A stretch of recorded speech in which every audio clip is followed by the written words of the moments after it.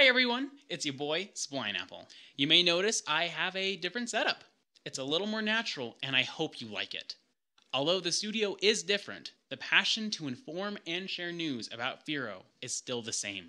So without further ado, let's jump on in.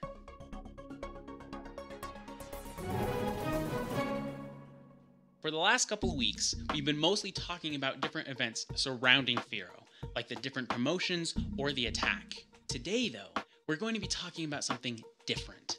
Today, we're going to be talking exclusively about a technology that Firo is moving to implement soon, ProgPOW. More specifically, the difference between ProgPOW and something like MTP, and the road that has led us to wanting to move to ProgPOW in the first place. To start off, I think we're all familiar with the concept of mining. You know, you use your processing power and energy to help add to the blockchain, while also giving you a reward for your contribution. In general, there are four main ways that you can mine. You can mine with a CPU, a GPU, an ASIC, or an FPGA. A CPU is very flexible. You can use it to surf the web, write documents, etc. You can do so many things with the CPU, but that flexibility comes at a cost. It is the least effective of the four ways to mine. Its entry level is also pretty low because it's quite cheap. A GPU is primarily used for rendering. It's best suited for vector-based calculations. It's more effective at mining than a CPU, and it's also in a similar price range. An ASIC, which stands for Application Specific Integrated Circuit, is essentially a computer that is designed for one thing only. In the crypto world, an ASIC is solely made to mine a specific coin. It is extremely efficient at its job, at the cost of being unable to do anything else. An ASIC is also very difficult to just have. They are very expensive to make, which means usually companies and governments are the only ones to have access to them. An FPGA, or a Field Programmable Gate Array, are kind of between a GPU and an ASIC in terms of mining power. Similar to an ASIC, an FPGA is formatted to be good at one thing, in our case mining. However, while an ASIC is incapable of being repurposed, an FPGA can be reprogrammed for a different task altogether, or tweaked if a mining protocol changes.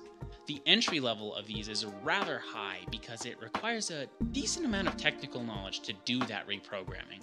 In general, it's within a cryptocurrency's best interest to be distributed pretty evenly, and this is especially true with a private coin like Firo.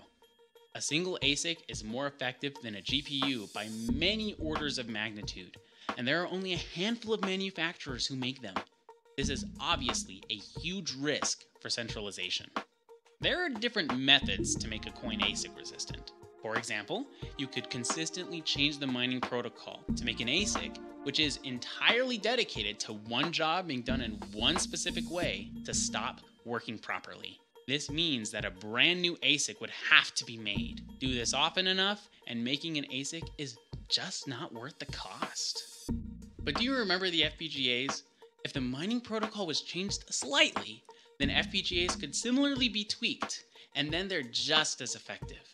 Before Firo used MTP, we used Lyra 2Z, which was very weak against FPGAs. Which finally brings us to MTP.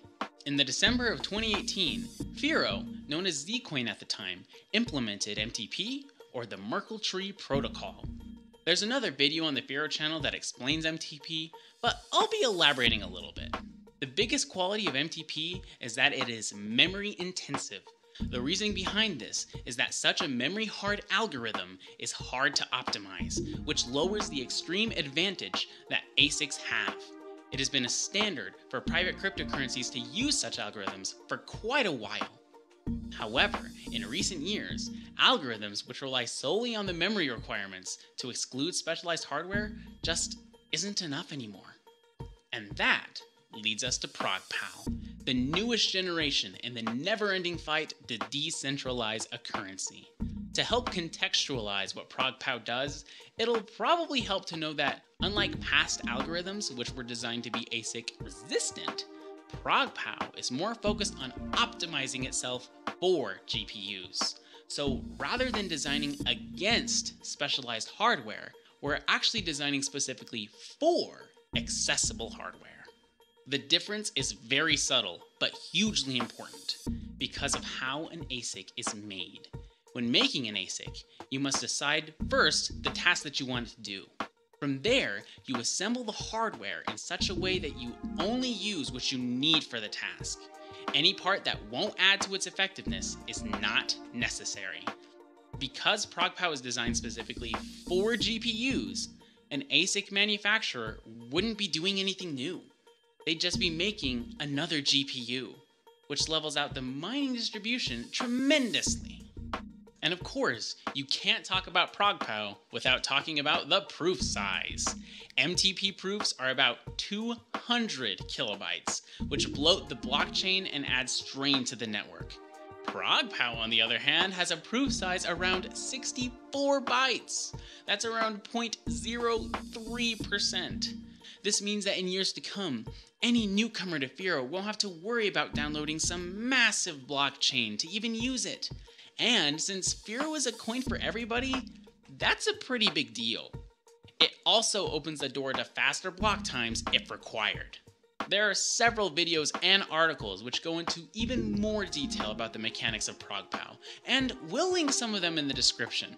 Our hope here at the Firo Frontier was to interest you just enough to maybe start doing some research yourself.